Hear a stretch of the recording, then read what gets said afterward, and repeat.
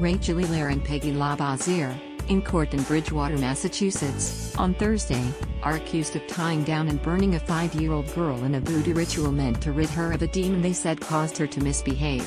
Mark Vasconcellos /EnterpriseNews.com AP, the cause of the girl's misbehavior was obvious, the woman said. There was a demon inside her, and it needed to come out.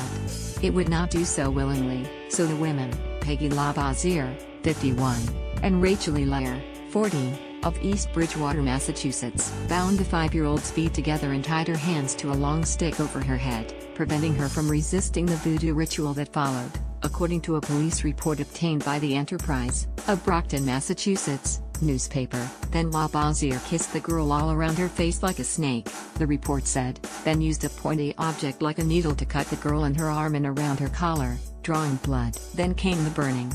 LaBazier blew flames from a burning stick over the girl's face. She also put oils and at least one caustic chemical on the girl's head and in her eyes, causing a burn that doctors say will cause permanent disfigurement, the police report said. LaBazier also allegedly worked voodoo on the girl's 8-year-old brother. When he resisted, she threatened to cut his head off with a machete, police said, according to the Associated Press.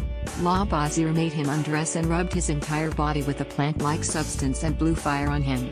It's unclear what caused the police in East Bridgewater, about 25 miles south of Boston, to ultimately intervene, but when they arrived, both children smelled of smoke, the AP said. They were taken to a hospital. LaBazier and Hilaire are both charged with assault after being arrested in mid-January. Hilaire is accused of aiding in the ritual by holding the children down. The children's mother, a hairdresser who has LaBazier as a client, was not charged, although she was taken to a mental hospital for evaluation. The children were taken into custody by child welfare authorities, police told the AP. All the people involved are of Haitian descent, including the children's mother. The public defender for LaBazier and Hilaire could not immediately be reached for comment. The siblings had been told they were going to LaBazier's house for a sleepover, according to the AP. The woman told authorities they'd performed cleansing baths for friends and family for years. During such practices, they chant prayers and rub eucalyptus oils, frankincense, myrrh and sea salt on people's bodies. Burns are a part of the rituals, the sisters told authorities, saying they happen as evil spirits are leaving the body. Hilaire and LaBazier remain jailed. They have another hearing Wednesday, which will determine if they will be a danger to the public if released. Long a popular horror movie trope, voodoo is an Afro-Caribbean religion that originated in Haiti but is practiced in many countries in the Western Hemisphere.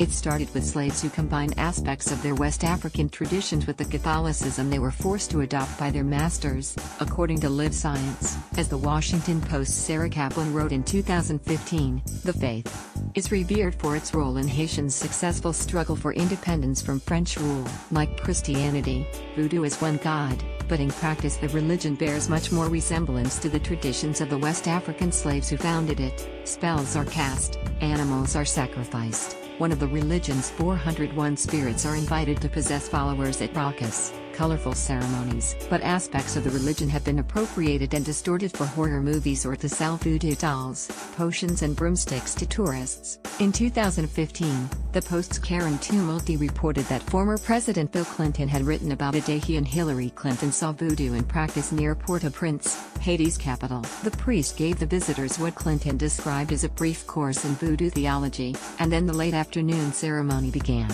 After several minutes of rhythmic dancing to pounding drums, the spirits arrived, seizing a woman and a man, Bill Clinton wrote. The man proceeded to rub a burning torch all over his body and walk on hot coals without being burned. The woman, in a frenzy, screamed repeatedly, then grabbed a live chicken and bit its head off. Then the spirits left and those who had been possessed fell to the ground.